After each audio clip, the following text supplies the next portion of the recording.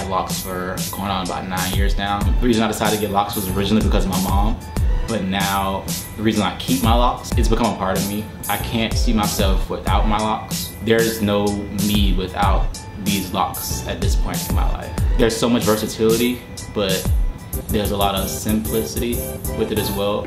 Like I know in the morning I could easily like shake my hair and just roll out of bed and go, or I could put it in a ponytail. I can get it braided in a certain way. I can have it designed in a certain way. People ask me all the time if my locks are red, and I'm like, does it look like I would have about a foot worth of hair being a male and it's not being my own hair? Is it not?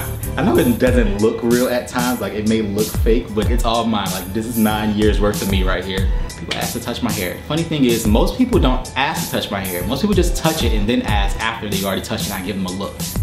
What are you doing? Like for somebody to ask me, I'm like, okay, you're being nice about it. Like go ahead, sure, you ask, go ahead, it's no problem. I've ever been discriminated for having locks, of course. I mean, it's 2018, I can't even go to Walmart without getting my entire grocery bag dumped out because I have locks. Or just simply being a black man with locks at that.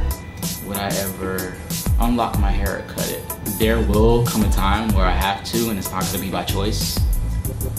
But as of now, as long as I still have that choice, I'm not cutting my hair. This right here would have to be like my favorite thing I've ever put in my hair. Just makes your hair smell nice. Like I've used other products before, but that long-lasting smell of this oil right here far outweighs the other things I've put in my hair. I can walk around all day and just, oh my God, it's still there.